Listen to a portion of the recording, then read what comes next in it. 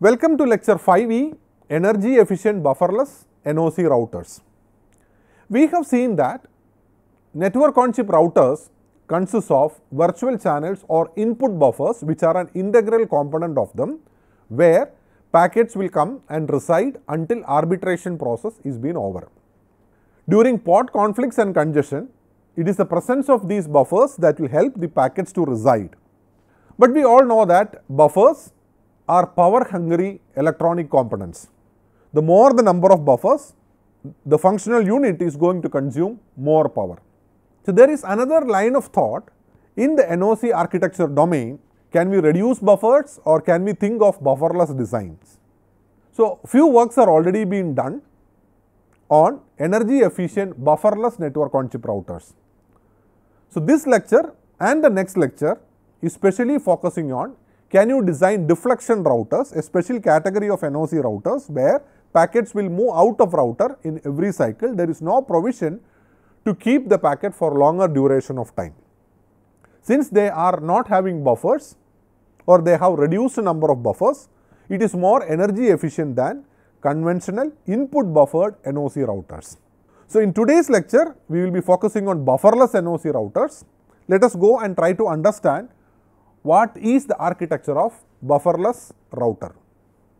We know that this is the general structure of an NoC router, where we are going to have buffers here, which we call it as virtual channels, and we have a crossbar through which it goes. So flits stay in virtual channel buffers whenever there are port conflict, and these buffers are going to consume much of your power. So these buffers are buffer hungry. Buffers are power hungry circuits. If you look at from a different perspective, from the buffers, the credit flows to the upstream. So credit basically means number of free buffers inside your virtual channels, and once you pass the credit to upstream, your packets are going to come and reside inside the buffers, and then these packets will move to the corresponding output channel based upon the control logic that is implemented in the router. So buffers are an integral part of existing NoC routers because buffers are going to hold your packets. Now bufferless deflection routing is a concept where input buffers are eliminated. So how is it possible? Flits are buffered in pipeline latches and network links. This is the conventional structure where we have. We can see that buffers are there. You can see that buffers are there, and these are called the virtual channels. Now with bufferless design, we are going to eliminate the input buffers and going to put latches, and this is what is known as deflection routing logic. Now how the deflection routing logic is basically going to work? When you have two packets, they are contending for the same link. One is given the desired link and the other packet is deflected. Consider the diagram where we could see that there are two sources. One is shown by the red color node, other one is shown by the blue color node. Both the red and the blue has the destination which is marked as green. So when you apply XY routing, our conventional routing algorithm, we can see that the packet from the red is going to travel like this, and packet from blue also is going to travel like this, and at this junction point they both are competing for the same output. The same output is south. When you have a scenario like this, then if buffers are not there, out of the two flits, one flit is going to get the desired port, the other one will not get. In conventional NoC routers, the flit that didn't get the desired output port has to wait there in the buffer until you get the desired output port, probably in the subsequent cycles. Let us see what happens here. Let us say there are two packets, the red packet and the blue packet, both are traveling together, at one particular clock cycle, they both reach the central router, from which by applying some priority mechanism, let us say red was selected as the winner. So, red will get the productive port, eventually blue is deflected away, and because of the peculiar structure, blue will also reach the destination. So, one of the packet will get productive port and the other packet has to be deflected away. Deflection means we are forwarding the packet in a non-productive direction. Since it is a mesh topology, even though you are going away from your destination, maybe at the adjacent routers, at the next routers, you can still come back in the productive path. So, the idea of bufferless deflection router is when two packets are competing for the same link, one of the packet is given the desired link and the second packet is deflected away. What is the role of buffers in NoC? So, we know that buffers are really necessary for high network throughput because your buffers are going to hold your packets. So, when you have more number of buffers that is available inside a network, we can accommodate more packets in the network. More the number of buffers, more will be the throughput of the network. But buffers are going to increase the total available band in the network. Now, you could see that this is a graph where the x-axis is injection rate. Injection rate means the number of packets that are entering into the network per cycle, and the y-axis is called average packet latency. When you increase the injection rate, naturally the number of packets that are going to enter into the router is going to increase. When you increase the injection rate, naturally the load will increase, packets will compete each other. So, beyond a point, you can see that the latency also increases. When you have large number of buffers, that is being pointed out by the green chart, even if you increase packet injection rate, we are not going to see any increase in the latency, but after some time you could see that latency is also going to increase. But look at the case, if you do not have any buffers, then you are going to saturate early. The point where the latency is going into an exponential decrease or a sudden increase is known as injection rate. So, we can see that whenever we have very less number of buffers, the network is saturating early. When you have more number of buffers, the network is going to saturate late. That means network can accommodate more number of packets. So, buffers are going to play a significant role in the performance of an NoC. More number of buffers, more packets can be accommodated, more packets can make forward progress. When you do not have buffer, network will get saturated early. Now, this is the diagram which we have seen so far, where if you have buffers, you can see that this get stretched little bit. Now, we will try to understand how much throughput we will lose if you are going for a buffered design versus a bufferless design. How much throughput we will lose if you are shifting to bufferless?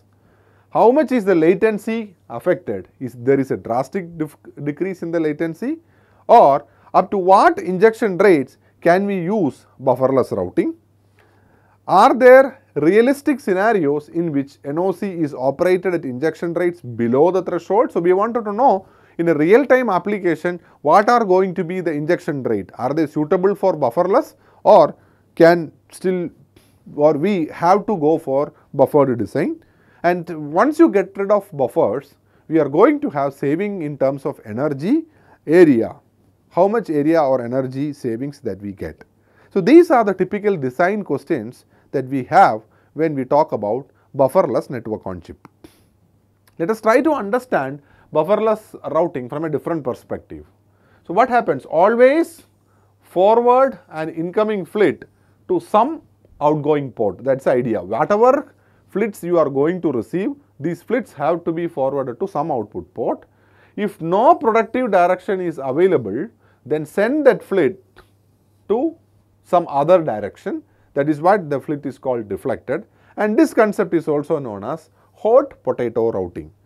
On the left side of the slide, you can see that there is a buffered router where I can accommodate flits and you can see various direction. Consider the case that you are going to have two flits reaching the router exactly at the same time. Now, when two flits are reaching, one of them will get a productive port. Let us say we wanted to go to north direction, so that moves to the north. The other one is buffered here. So, the flit is buffered. That is the advantage of buffered. Now, this is what it happens. Look on the right hand side where we do not have buffers. Now, two flits are going to come. One will get the north port. Since there is no buffer to accommodate the second flit, it is getting deflected away. So, the flit is going to get deflected. That is the basic difference. So, as long as you have buffer, those flits which are not getting productive port are going to be deflected away. Now, how this concept is going to work? This is your traditional input buffered virtual channel router. We are trying to get rid of the virtual channels, and if the virtual channel is not there, the credit outflow is also not required, and we can get rid of this control logic, the traditional one, and that has to be replaced with a flit ranking policy and a port allocation policy. So, what do you mean by flit ranking? We have to create a ranking over all the incoming flits. Whatever flits we are going to receive inside a router, we have to order them. This is the highest ranked flit, this one is the next highest ranked flit. Like that, we are going to order the entire flits in some order. Now, after the ordering, the next thing is called port prioritization. For a given flit of a specific rank, we are going to find out what is the best free output port. So, there are two stages. First is called flit ranking. Rank the flits based upon the order. If from among the flit that is going to have the highest rank, pick that flit and try to assign a port to that flit based upon its preference. So, it is a sequential ranking order. You have to apply this for each of the flits.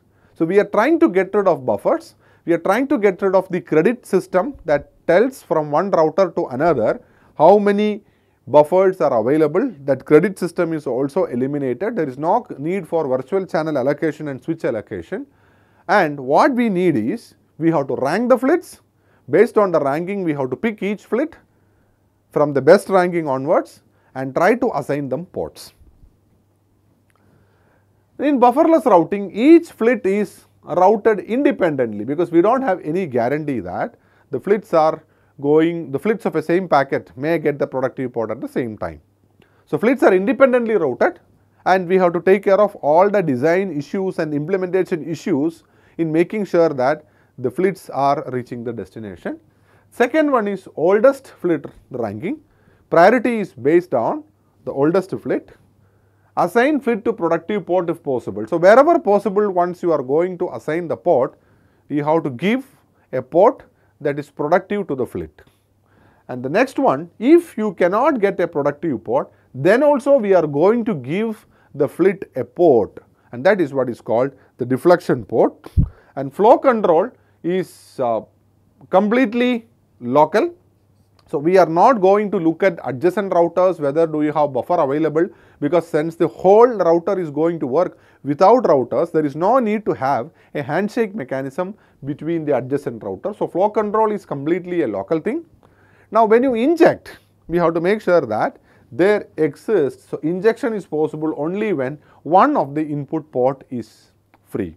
So, when you have a router with 4 neighboring directions connected, and there is a local flit that is going to be injected, and the locally injecting flit, that injection is possible because for him anyway it should get one of the 4 neighboring direction.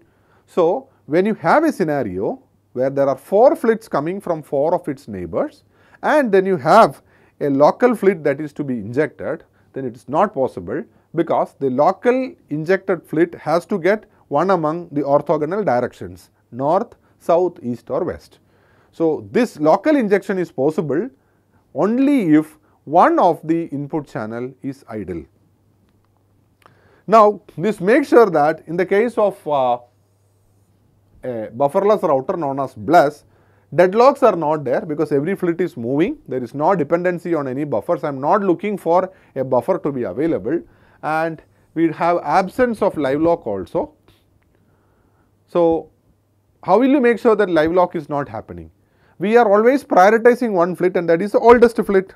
So once you have the oldest flit, if the oldest flit is moving or it's making progress, at some point of time, every flit will become the oldest in the network. And once you are oldest in the network, you are no longer deflected. So I wanted to just emphasize on two aspects of bufferless routing. First one is it won't create any deadlock. Deadlock is happening because there exists a cyclic dependency for resources. One router has to wait for other router to get a buffer. Since the concept of buffer itself is totally eliminated in the case of bufferless deflection routing, a packet inside a router is not waiting for availability of a buffer in the downstream router. So there is no deadlock. And live lock is eliminated by virtue of oldest flit highest priority routing. Oldest flit will always get the productive port, and since everybody will become the oldest flit in the system at some point of time, and once you become the oldest flit, then there are no more deflections at all. What are the advantages and disadvantages of BLES, where BLES stands for bufferless routing? No buffers and it's strictly local flow control, so no kind of handshake mechanism is required. That's no credit flow, no virtual channel designs, and the router is fairly simple. So this makes sure that it's a simple router design. No deadlocks and live locks what we have seen, and we have a bit of adaptivity because packets are deflected around congested areas. So when you see that certain port is congested, the flits are not going to move in that. Because of the deflection mechanism, I could bend around the point of deflection, and that gives you a bit of adaptivity. And surely, since we are getting rid of buffers, router's area is being reduced. Nothing we are going to gain without sacrificing something. So let us try to see what are the disadvantages. One is surely the packets are going to have a slightly higher average packet latency. This is because of the fact that sometimes packet may have to get deflected. So they will take more number of hops to reach the destination. So then the latency of the packet is going to increase. And second one is the reduced bandwidth. Since you don't have buffers, number of packets that can be accommodated in the network is going to be less. That will reduce the bandwidth. And increased buffering at the receiver for reassembly. Since different flit inside the same packet are independently routed, we need to have some kind of routing information, basic routing information available in each of these flit. So the flits are going to reach the receiver in out of order. So some kind of a reassembly mechanism is needed in the receiver such that I can regroup the packet together. And you have to find out the header information at each flit. So that's what I mentioned. Since each of the flit is independently routed, there should be a mechanism which will help us to ensure that some kind of basic information is available regarding routing. That means basic header information should be available in each of the flit, and this whole setup works with finding out who is oldest flit in the system, and he is being given guaranteed progress in the productive port. But finding out the oldest flit is going to be a bit of complex because it involves a sorting operation. We will see that, and quality of service become difficult because a lot of packets will get deflected. Sometimes you may be a very critical packet, but you are the oldest flit in the system. You may not be an oldest flit in the system, then it gets deflected. Now, live log freedom in BLES, how are you going to guarantee that? So what stop a flit from deflecting forever? So when we are moving around the system forever, that is what is called as live log. So how can you ensure that if you get rid of buffers, that is going to save from live log issue also? All flits has to be time stamped. So there need to be a total ordering. Older flits are assigned to the directed ports and total order among the flits. So let's say these are the flits that is there. So the oldest flit in the system, he will surely get guaranteed progress, and whoever is newly injected into the system, they may be having the lowest priority.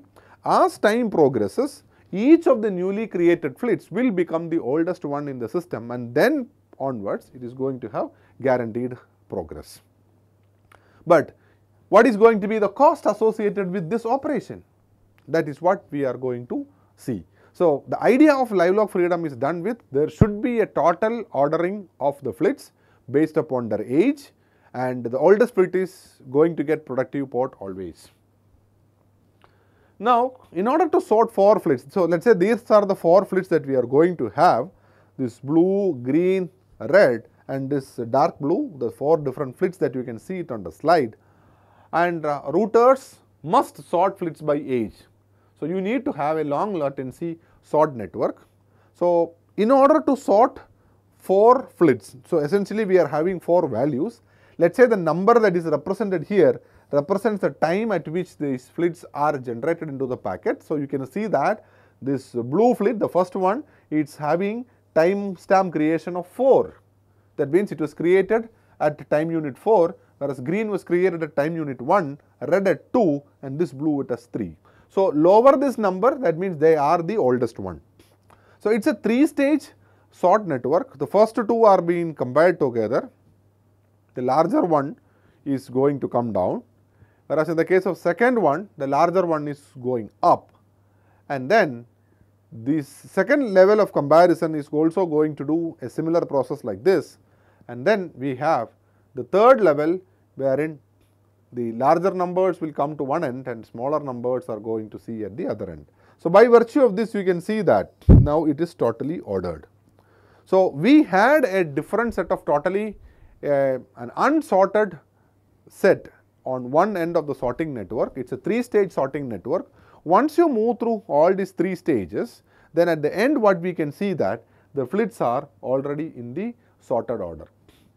But this is an expensive process. Age based priority is going to be expensive because of this following factor. So, after the sorting, flits assigned to output ports in priority order. Port assignment of a younger flit is always dependent on what is the port that is assigned to the older flits. Because we have only 5 ports that is available inside a router: north, south, east, west and local.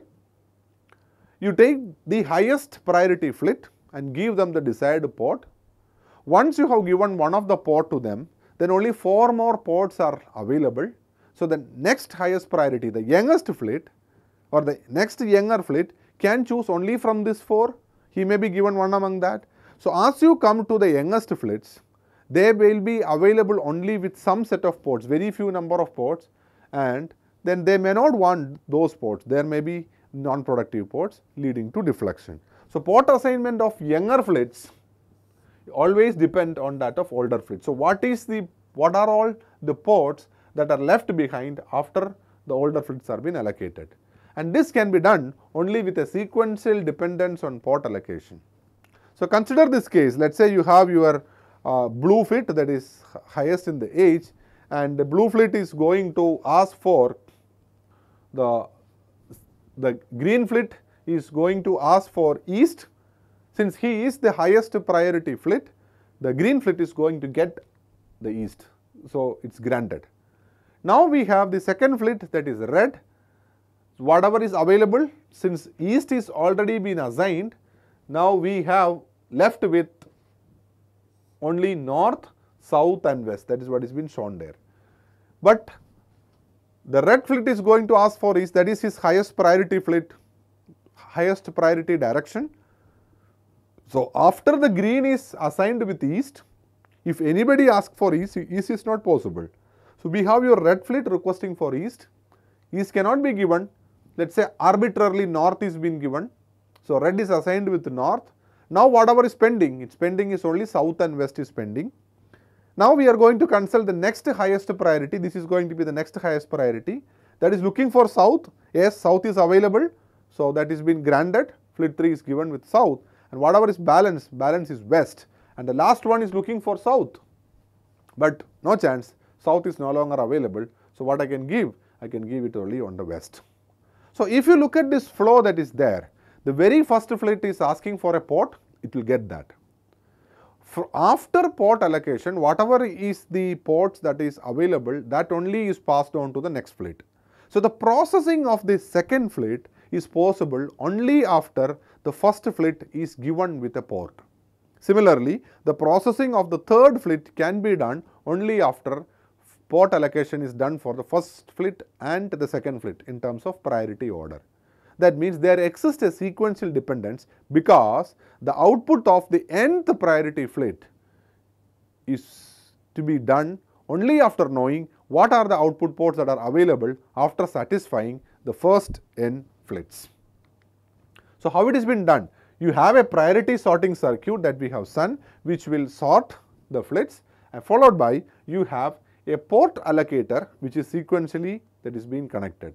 So, overall deflection routing logic what we have seen, which includes a flit ranking circuit which is known as a priority sort and a port allocator, is based on oldest flit. So, overall this is going to take a longer critical path than your conventional buffered router.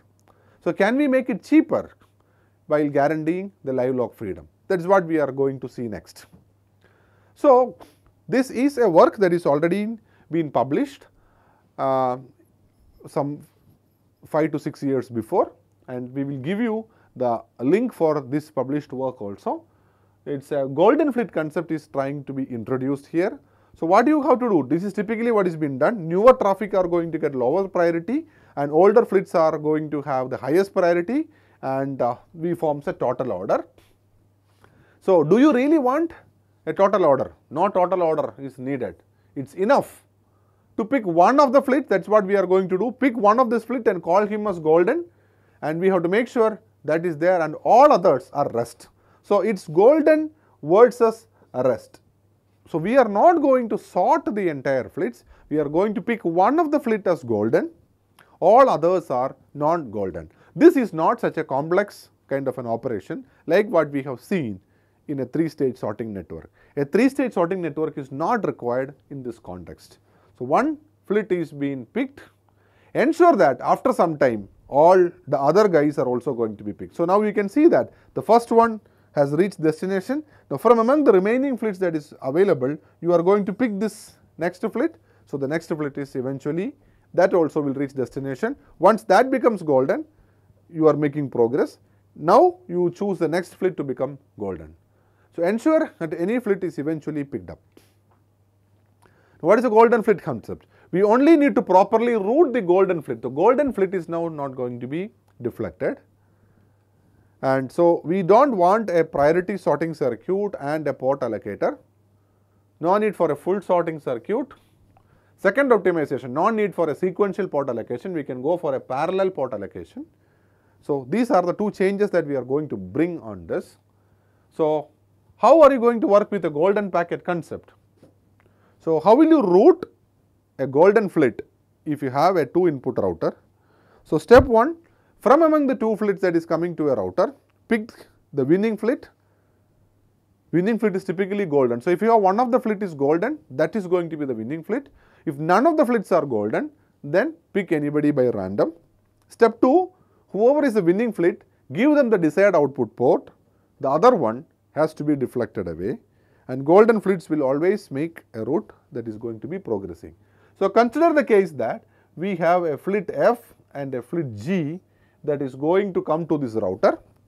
G is the golden flit and F is the non-golden flit. So, once you have 2 flits that is coming a router, the golden flit is given the productive port. Let us say the golden flit wants this as the output port, the golden flit is granted that, automatically the other flit is being given the other output port.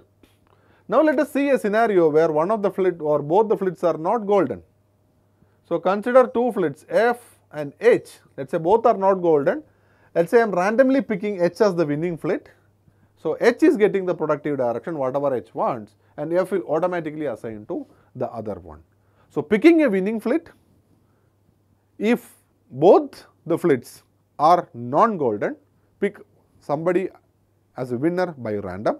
If one of the flit is golden, the golden flit is going to be winner. Winner always get a productive port, the loser always get the deflected port. Now, golden flit routing. So, what we are going to do is we are going to have 4 blocks which is called a permuter block, which is called a permutation deflection network. Deflection is taken as a distributed decision. So, each block makes decisions independently. So, consider this is the parallel port allocation scheme. The sequential port allocator is eliminated with a parallel port allocation scheme. These are the flits that is coming from north, east, south and west input direction, and what you see on the right side are the flits that are coming from north, south, east and west of the output ports.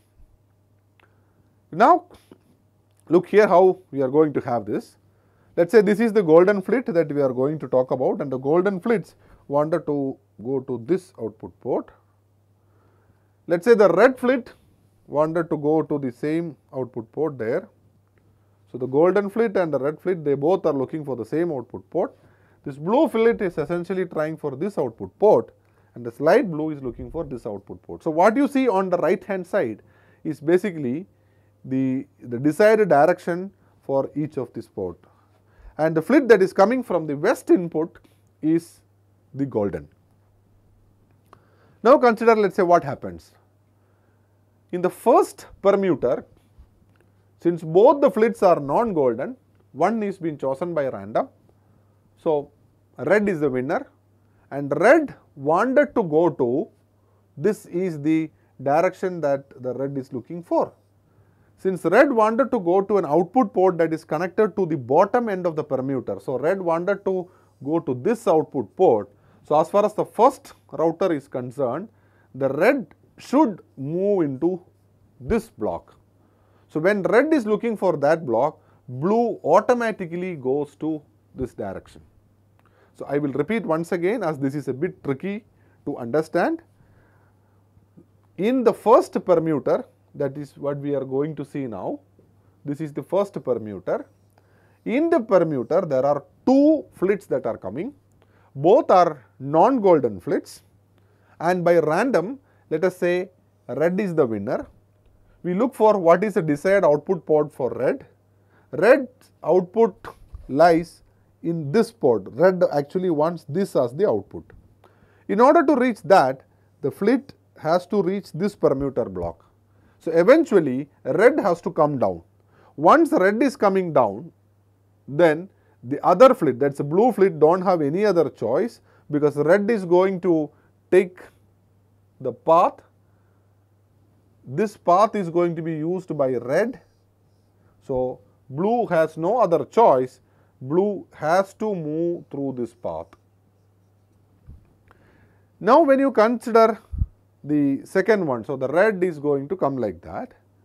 Now, consider the second permuter that is there down. Here we have one of the flit that is golden.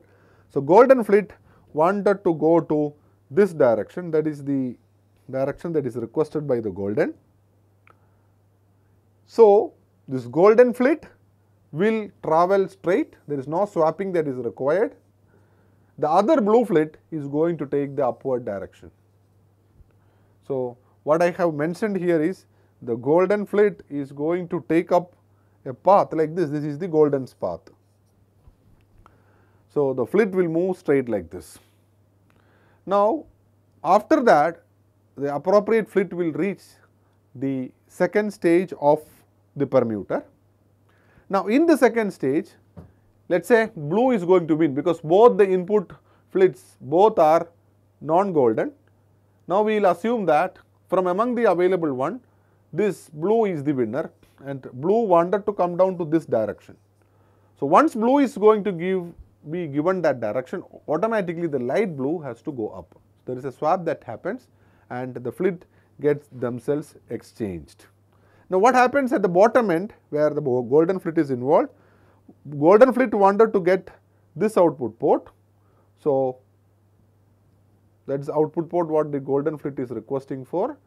So, golden flit will get it, there is no swap, the red flit is going to get deflected.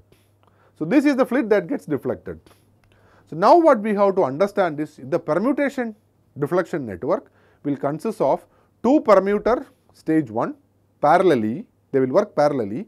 After that, we have two more permuters, that is stage 2. So, this whole thing is going to be stage 1 and this whole thing is going to be stage 2. Both the units of stage 1 are going to work parallelly. Similarly, both the units at stage 2 is going to work parallelly. So, rather than a sequential port allocation, now we have parallel port allocation that is happening. This parallel port allocation works because we are not looking for a total order of flits, we are only looking for a golden flit and the rest. So, what we are going to achieve with the whole thing is, whatever we are having, so what we have, we are going to replace a priority sorting and a port allocator with a permutation deflection network. So, a work was published by Chris Fallin et al. In High Performance Computer Architecture Conference in 2011, which was trying to get rid of the issues that is associated with the BLUS router, the sorting network and the sequential port allocation. They are completely been removing them and coming up with a routers whose name is called chipper. So, let us try to understand how this chipper router works. These are the 4 directions that you see. It is the north, south, east and west are the 4 input directions, and then we have the north, south, east and west as the output directions. So, the very first unit inside the router pipeline is the eject and the inject unit. We have seen that in the conventional NoC router, you have buffers in the input, so the packets will come and stay in the buffers, and then you have the routing logic, the virtual channel allocator logic and the switch allocator logic followed by the crossbar. So, here it is totally different thing. We are going to have an early eject state. The first operation that a router does when it gets a couple of flits is try to see whether any of the flit is to be ejected to the local port.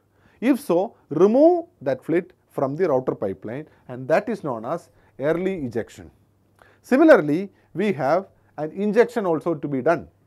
So, once the ejection is over, then you are going to inject the newly created packets.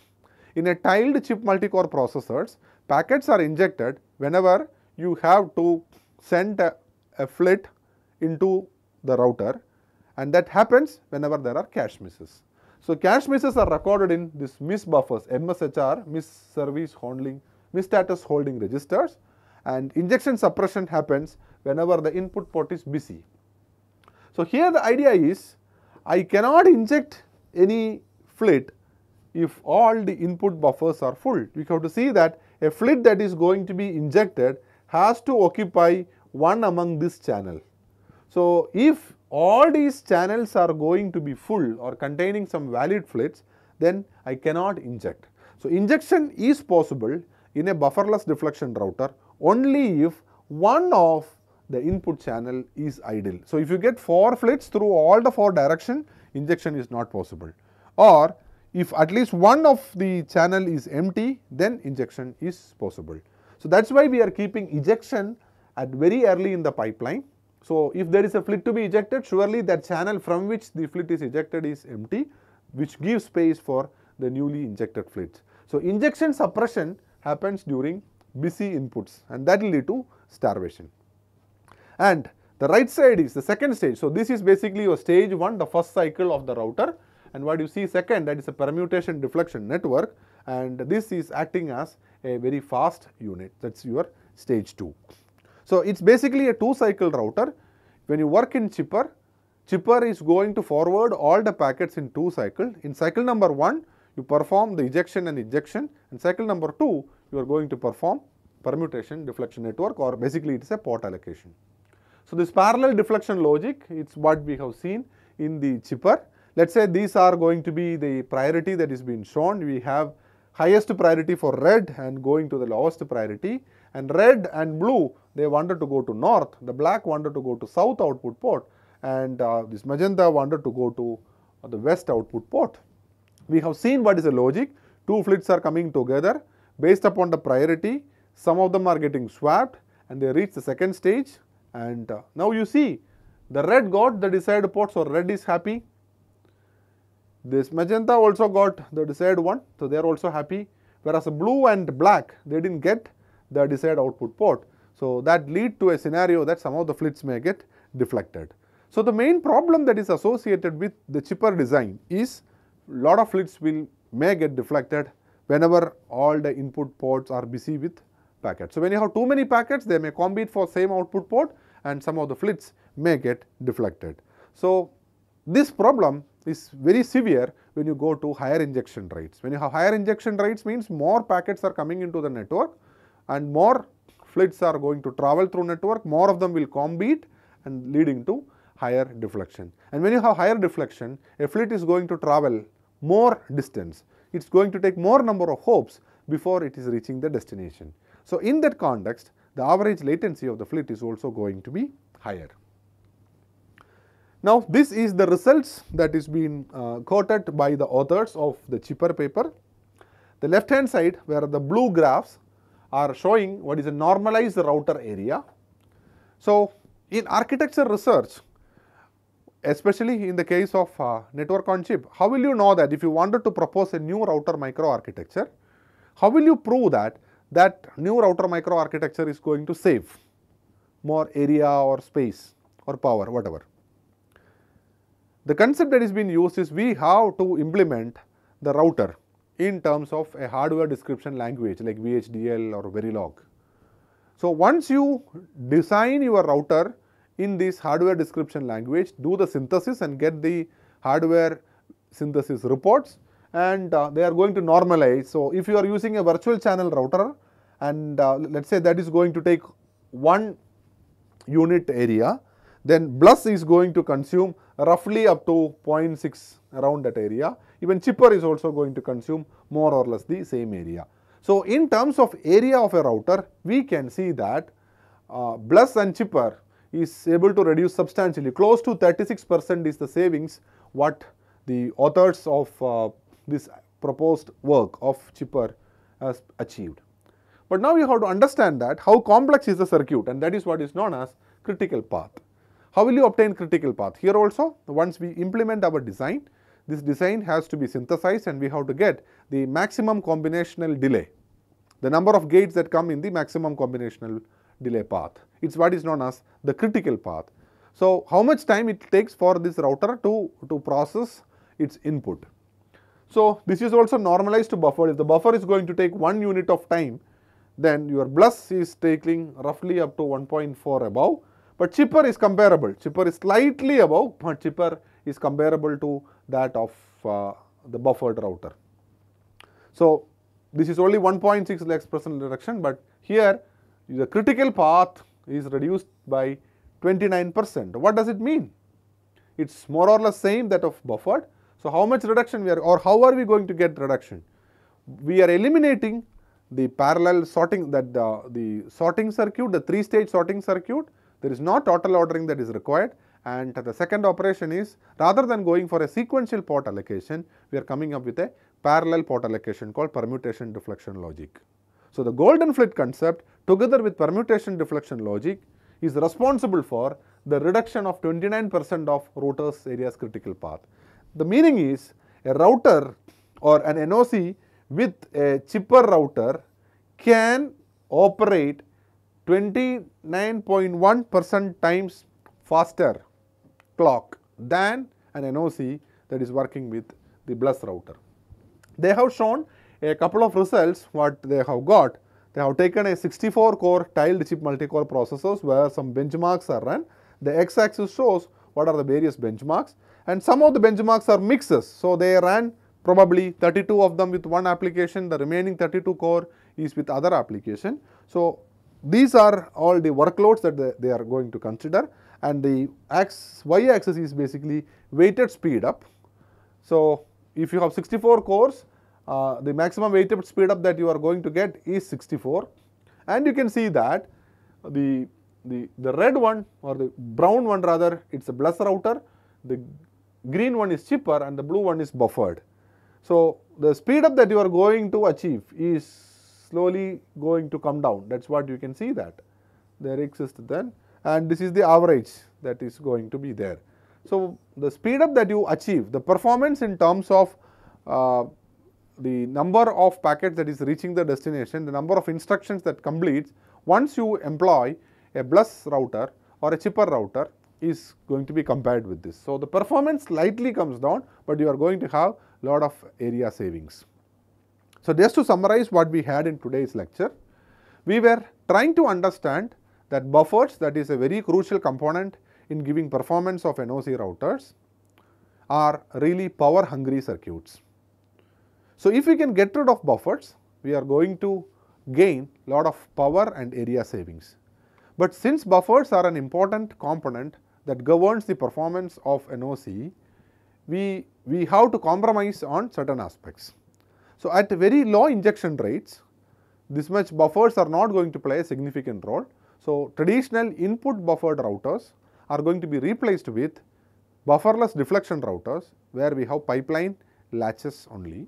We have seen two types of deflection routers today. The first one is completely bufferless, and we have a total ordering sorting circuit followed by a sequential port allocation, that is called BLUS router.